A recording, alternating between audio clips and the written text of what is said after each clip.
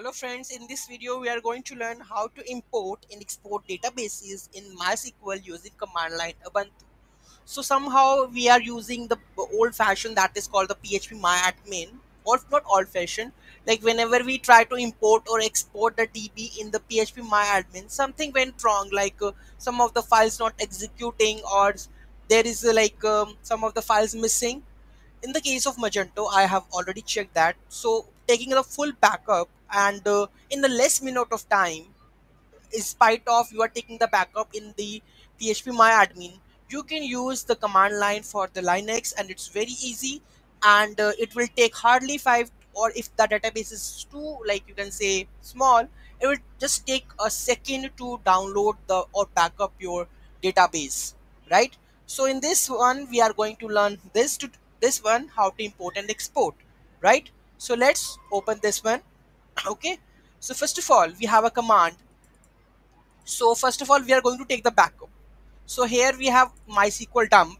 U means username. So username is this one. T, that means here you need to add the database. So let's open my database. So localhost phpmyadmin. I'm going to add my password, right? Which one? Crudlara. Let's take the example of crudlara, right? So this is my DB. I'm going to add the DB here, and db backup.sql. In which directory you want to take the backup, let's go to that directory. So I'm going in the directory www.html. So I'm going to paste this one, mysql dump.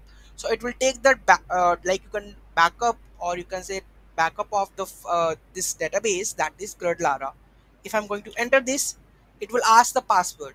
So which password you need to enter? The mysql password or the php myadmin password. Okay, I'm going to add this one. Enter.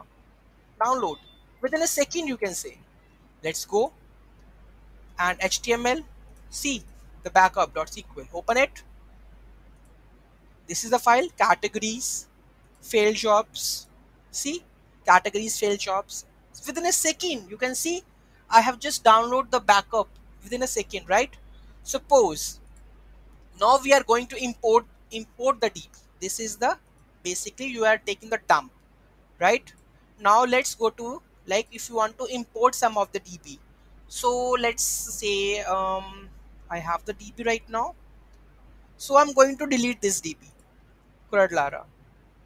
So here, this one is this is my all files. So here I'm going to operations. I'm going to drop the database, right? Crudlara is no existence. Okay, so here I need to create crudlara over here, right?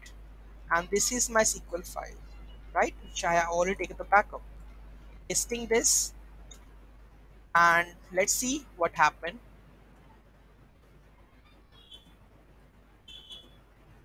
Okay, so let's enter this, add the password.